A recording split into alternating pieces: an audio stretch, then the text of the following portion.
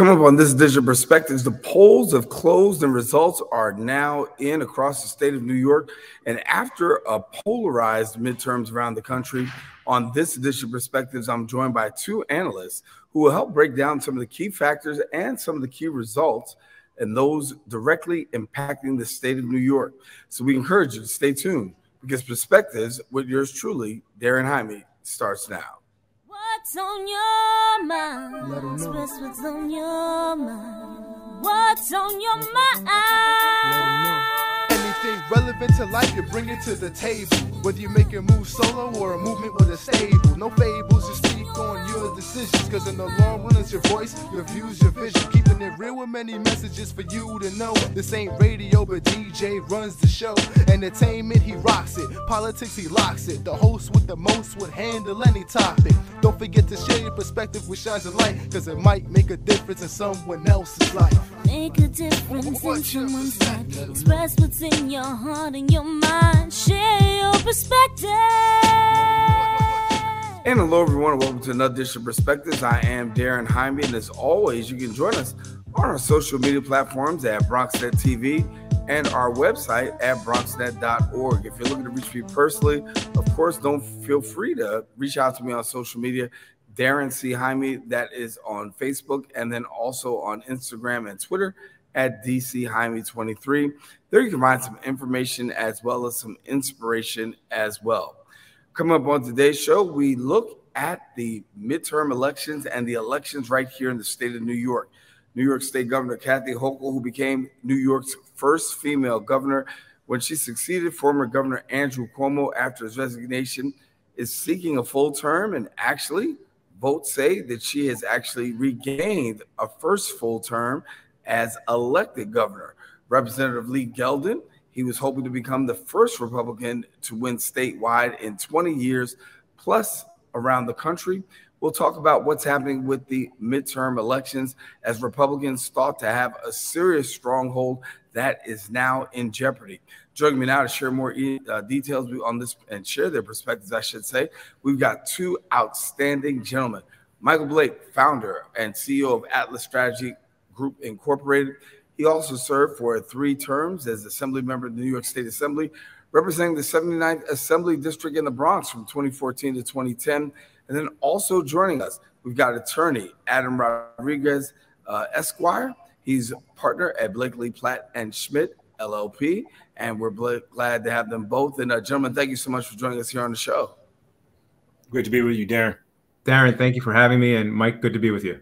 Absolutely. Good. Let me talk a little bit about New York State overall. And of course, New York State Governor Kathy Hochul is appeared to be reelected. A lot of concern because they felt as though Lee Zeldin was going to be able to do major work. Adam, give me your perspective on this. Where did Republicans fall short? Well, I think it's a question of numbers, Daren, really. In a state where the registration disadvantage between Democrats and Republicans is something like 3 or 4 to 1.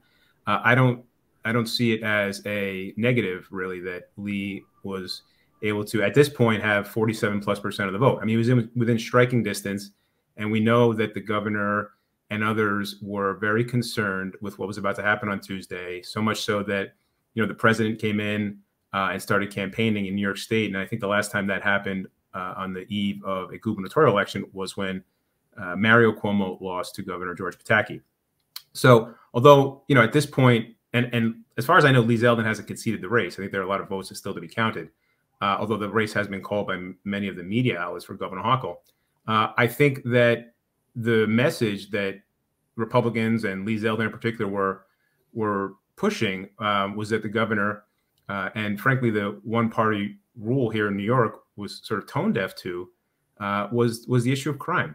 It was the number one issue on the voters' minds. And when you have someone who's sort of registrationally disadvantaged as Lee Zeldin coming within striking distance, I think, it would be wise for the governor, to the extent she is reelected, to take note in her administration going forward.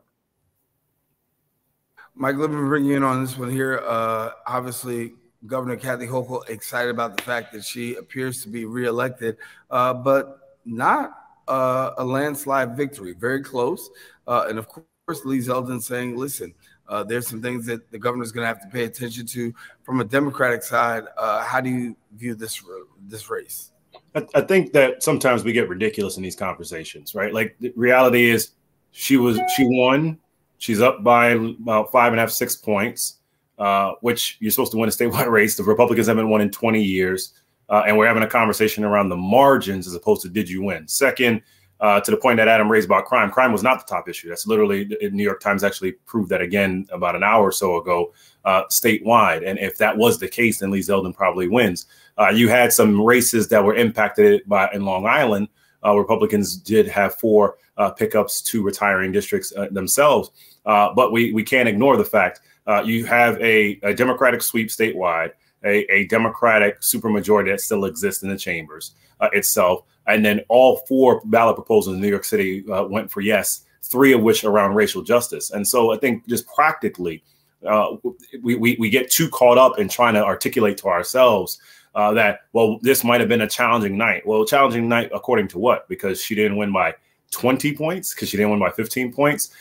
She won the election, as did our statewide races itself. And equally, to the point about a president coming in, I would think anyone would want a president of their sitting party to come campaign for them and what is happening. I do think, Daren, what is also critical, though, is the arguments that were being made by Lee Zeldin and many of the Republicans, not just here, but across the country, was pure race baiting, race fear mongering of nonsense, right? The framing of, well, you don't feel safe. They didn't have visuals of white men in these commercials that weren't making you feel safe. It was skewed images of black and brown people that they've tried to create there. You look at, again, go out of New York, go down to Georgia, where they literally ran commercials talking about the anti-racism happening against white communities. And so when we talk through the issues itself, they couldn't articulate that they had a better plan to create jobs, couldn't articulate how they would help your schools, couldn't articulate how they would address with healthcare, couldn't articulate how we would have a $4.2 billion bond that focused on environmental justice. The argument that was being made is that you don't feel safe. And those people, whoever these people are the reason that you don't feel safe. And so the reasons why, in the grand scheme of things, not just in New York, but across the country, Democrats had a damn good night in the midst of all that is happening in the country, is that people want for you to give them a reason to vote for them, not just the other person is bad. And if the Republicans will really take a true analysis, look at 2016. At the end of the day, Hillary Clinton did not beat Donald Trump because she tried to make the conversation of he's just bad rather than why you're good. And so that is the assessment that one has to make and compare to, and then continue to move forward and realizing at the end of the day, the conversation we're really having is that Democrats had significant wins up and down the ballot all across New York State. Adam, talk to me a little bit about voter turnout. Some people were pretty surprised at the amount of people who came out to vote across statewide. How do you assess voter turnout, and how do you think that played out with the Republican Party? I haven't seen the numbers, Daren, but to the extent it was high, I mean, that's a good thing. It should be high. You know, I mean, I would love it if there's 100% participation. I mean, that's the way it should be. But to respond a little bit to what Mike said about Lee and the governor, you know, Lee's performance, he outperformed, right? I don't think anyone can dispute that. And I think that outperformance is what fueled a lot of the more nuanced victories that Republicans had in New York State, right? Including out in Long Island, but also including in the Hudson Valley. My friend Mike Lawler, who I've known for a long time, you know, he beat the chairman of the Democratic Campaign Congressional Committee, right? Sean Patrick Maloney. Sean conceded, I think, this morning. Mark Molinaro, also in the Hudson Valley. You know, I think Lee's performance at the top of the ballot helped fuel these victories down below, which ultimately I think is going to lead to the House changing hands and eliminating one-party rule in Washington, which, again, I think is something that most people think is probably not a good thing. Talk to me a little bit about this, Mike. When we talk on a national level, Democrats were looking at this race and saying, listen, you know, we had to get our voice out, our message heard. Republicans were talking about a possible shellacking. There were a lot of people worried about if a shellacking would actually take place. But what we're seeing right now is in some states, too close to call. We know that we can't call the Senate yet. We know as far as the House is concerned, That's still up for grabs, but yet and still the landslide victory that was being proposed by Republicans didn't seem to come to pass. Well, it didn't because they don't have a message. And again, I just think like we just got to be very clear about this. I don't have the energy or the time for us to dance around that. What was the message being conveyed? You don't feel safe. That literally was their framing. There was no argument about how we're going to help you with your communities, around inflation, around jobs, around schools. It was just you don't feel safe. Equally, the point that was raised of people not wanting one party rule, again, that's just not the case. They literally just had that in 2020. And so you have, keep this in mind, you had every indication of her history that the Republicans should have had a great night. Why did they not yesterday? And why did that is not going to occur in this cycle? Because they had terrible candidates. You have someone in Herschel Walker who's an awful candidate. You have someone in Arizona, two people in Arizona. You have a gubernatorial candidate and a Secretary of State candidate that is publicly saying you should not trust the results unless I win. Right. So like when we're talking this through, like very practically, you know, people are just saying like enough, you know, equally. Let's look at the data. Independents in a midterm election when we have control broke for Democrats last night. Because at the end of the day, when people are asking and saying, you know what, yes, we're realizing it's not perfect. We want things to be better. We want things to be different. However, when you assess what is happening in this country and where we are going in 2023 and beyond, presumably what's going to happen where you have a House that is barely led by Republicans, it looks like maybe a 3-seat majority. It looks like there will be a Democratic control in the Senate and, of course, a Democratic president. You're going to have a very clear indication about these two parties. What is the direction that the Republican Party wants to take when they really won't have true control? Will you try to actually work with the Democrats and move things forward when you have seemingly the control of the House?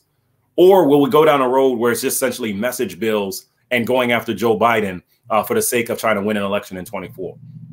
And so I think at the end of the day, Daren, you know, I feel very confident because you saw what happened across the country, that people are not tolerating this nonsense. You saw in Kentucky, they rejected anti-abortion language. In Nebraska, they voted to increase minimum wage.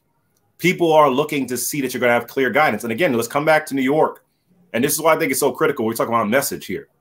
In a space where, yes, in areas, in particular Long Island, other than that, where you didn't really see significant growth and increases that happened across the board, you had a bond act of $4.2 billion passed overwhelmingly, and equally 3 racial justice acts in proposals.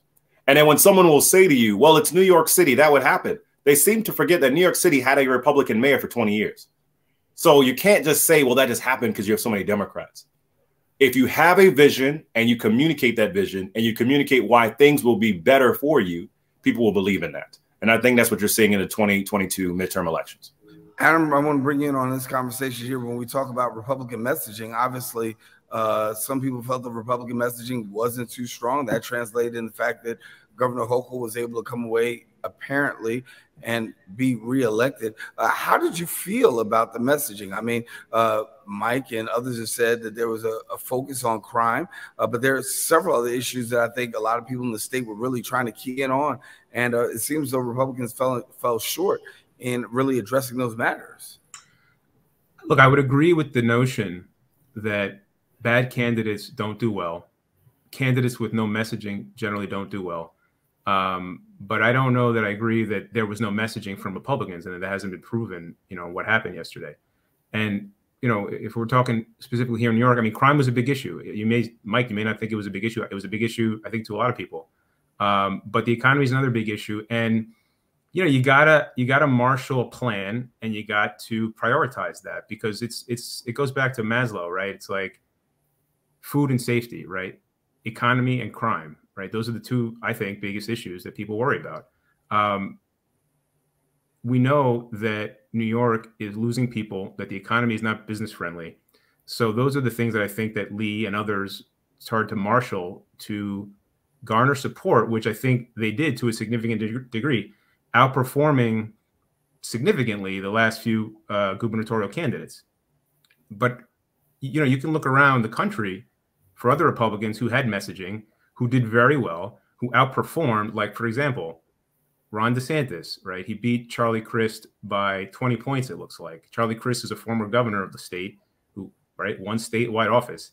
And what was Ron's message? You know, he cut taxes. He increased funding for schools. He increased teachers' pay. These are the types of things I think voters liked. They liked his performance, but he governed as a Republican conservative, right? He kept schools open. And that messaging clearly resonated resoundingly in Florida, particularly with the Hispanics. As you know, I think you may or may not know, but the governor won Miami-Dade County. That's the first time that's ever happened, maybe, that a Republican won it, I don't know, in decades probably. And it's a county of 2 million plus people with 70+% Hispanics, and it went Republican. So that's all good news for the GOP. There's good news for the GOP there. There's good news for the GOP in plenty of places. And I think if we can sort of move forward with that sort of framework, I think we'll be in good shape. But in all fairness, though, Adam, let's talk about this, because when you look at what the messaging that was sent, we saw Kevin McCarthy come out and say, listen, we're claiming victory. That really wasn't the case right off the bat. I mean, as the time that we're going on air right now, there's still a lot to still be decided. But what was anticipated was that Republicans would really have a great stronghold going into this midterm election. They felt that the Biden administration wasn't performing in terms of policy, wasn't meeting the country's needs and the agenda. But yet and still, when we look at the numbers the way that they are, you have to admit that things did not plan out the way the Republicans actually planned. I admit that. There's no question about it, right? And I think something Mike said resonates. It makes a lot of sense. Election deniers didn't do very well. There's a reason for that. Nobody wants to hear that. Nobody believes that. That's a recipe for a loss. Okay? That's not a recipe for winning. You have to have ideas. And I think where you had candidates that had ideas, like Ron DeSantis, who has a track record of positive governance, he did resoundingly well. Good candidates with good messaging, with good track records do really well. Bad candidates with no messaging don't do well. That's common sense, and I agree with that 100%. But again, I also agree that, look, lots of people were thinking there was going to be a wave. It wasn't a wave. But I do think the country moved discernibly to the right, and I do think the GOP will take control of the House.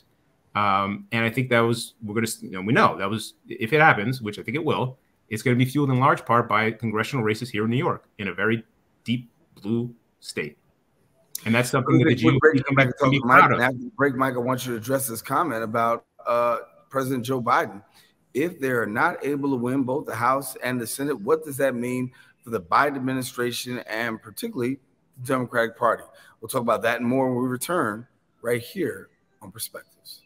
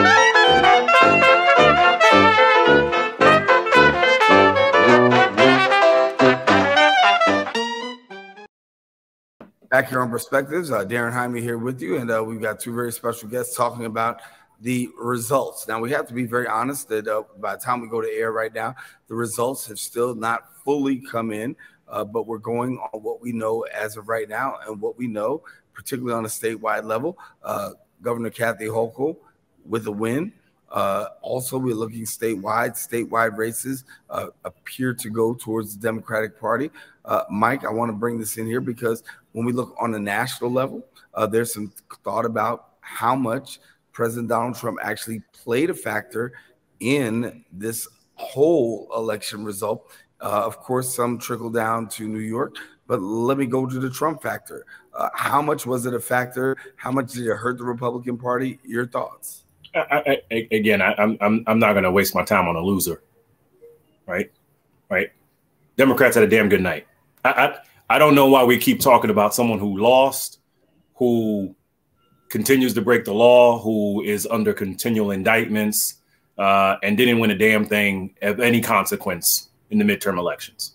And until Republicans are willing to say enough, where he's talking about he has a major announcement on November 15th. Talk about how absolutely callous and absurd an individual has to be.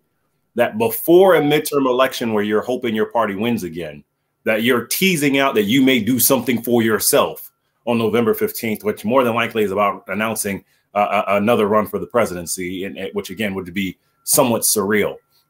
Think about how he's in Florida and completely got worked by what happened with DeSantis. Now let's transition to the points that were raised earlier itself. DeSantis didn't win because he had such a great message. DeSantis won because they had an overwhelming money advantage in the state of Florida. When you're in a scenario where essentially 5-to-1 the money that's being spent on paid communications, you can't ignore that reality there between his own committee and the additional committees that were there. And then we think about across the country, whether it be New York on down, let's assess in the true battleground states what happened on election night. Okay, Pennsylvania, governor victory for the Democrat, Senate victory for the Democrat. Arizona, Democrats are ahead. Nevada, as we wait, because you have to wait for all ballots that can, if a ballot's been postmarked as of Tuesday and is received on Saturday, where 70% of those come from Clark County. So you have to presume those votes are going to break their way. Right? You look at Ohio is really not a true battleground right now. Florida is not a true battleground right now. Georgia, with everything they're doing, Warnock is ahead. Right? And let's be honest. If you didn't have a spoiler who had 2.1% in the race, Warnock probably wins on election night itself. North Carolina, where you had great pickups that happened locally in a race where they should have ran away from, they pretty much only beat her by a point. So I'm trying to ascertain where is this bad night for Democrats, right? And we think this through. Itself, yes, we know there's a runoff that's going to happen December 6th in Georgia. You know, when we think this through in terms of what's happening across the country, I am still asking and wondering, what is the actual Republican message? I still haven't heard it. I'm still waiting. Other than someone saying you should be afraid of these people making you, feel scared. What is the actual Republican message? Let me bring Adam in. I mean, Adam talked to me about this. As we said, there probably will be a runoff. Matter of fact, we're getting news that the New York Times has confirmed there will be a runoff in Georgia. But talk to me about this. How much did the Trump factor hurt Republicans, or did it help? Sure. No, I think it hurt Republicans. I think that his announcement about an announcement, a week before the election was not helpful. It just made him more sort of relevant. And we look around the races where the sort of Trump-backed candidates were on the ballot and they didn't do well. They didn't win, and they underperformed. Like even Vance out in Ohio, he's going to win, but I think the last number I saw was 54. DeWine had 62 plus %, the governor, right? So the Trump guy underperformed significantly. Herschel Walker in Georgia couldn't get 50%. I don't know whether that 2%, I thought it was a libertarian, maybe it took from Warnock, maybe it took from Herschel. We'll see what the runoff does. But again, Dr. Oz in Pennsylvania couldn't do it, right? Trump-backed candidate. And, Dr. Oz was running against a guy who had some difficulties, right, towards the end. So still couldn't put it over the finish line. But look at Kemp. Look at DeSantis, guys who didn't go and seek out Donald Trump's backing or endorsement, et cetera, performed very, very well. Gentlemen with track records of governing a state, which I think, govern according to Republican conservative principles and have done really well, and their states are doing really well. And the voters, I think rewarded them for that. And, I haven't seen the money disadvantage or advantages in Florida spent, but like DeSantis won by 30,000 votes 4 years ago. It was a deep purple and he turned it into deep red. And to say that it's just money, I mean, I don't think money buys elections. I think performance and messaging, wins elections. Yeah, Mike, let me bring in here. A lot of people disappointed that Stacey Abrams was not able to pull it off. They thought that she was the one that actually, well, she was the one that actually did voter mobilization to really change the Democratic Party to getting to win the White House and also the Senate and then also the congressional seats, but not able to bring it home in our own area. Where does she go from here? Before we go to Georgia, again, I just want to make sure we're clear. The Republican Party outspent the Democratic Party in Florida in the gubernatorial race by $252 million. Okay. $252 million. So it is one. And then equally on the substance, I want to say Florida is last in the country, if not 49th, when it comes to education. I mean, in terms of the actual successes of these states, we can't ignore the power of the incumbency in some of these places matter. As it relates to Georgia for Stacey, look, there are scenarios where you have to communicate why to break from an incumbent. And I think this is telling, right? We had this narrative of, well, why couldn't Stacey pull it off? Well, she was running against an incumbent, you know, same way Herschel Walker is running against an incumbent in Warnock, right? You do have to communicate why the person that was elected should not be there any longer. And there are ways to articulate that, right? There, we have seen, and we saw that throughout this midterm election, that incumbents do go down when you make a clear argument against them. And in those instances, that clearly did not happen. But again, I will continue to communicate this for December 6th here and beyond. When you have on one side a party that is articulating that, yes, things are challenging, but we are moving forward and making progress, versus on the other side, we are not hearing what that is. Voters are saying to you very clearly that they're going to stay with the Democratic side. I only have a couple of seconds. I might say I have a couple. I mean, really a couple. Adam, let me get some last thoughts from you. Sure. I mean, I think Tuesday night was not what Republicans were hoping, but I do think that there were some victories that the Republicans should be proud of. And I think the most important takeaway is that the future of the Republican Party should be DeSantis and not Trump. All right, Mike. If Ron DeSantis is the future of the Republican Party, I look forward to Democrats winning again in 2024. Well, we'll see. Enough said. Both of you exercised some great points. Great having you. Great conversation, honestly.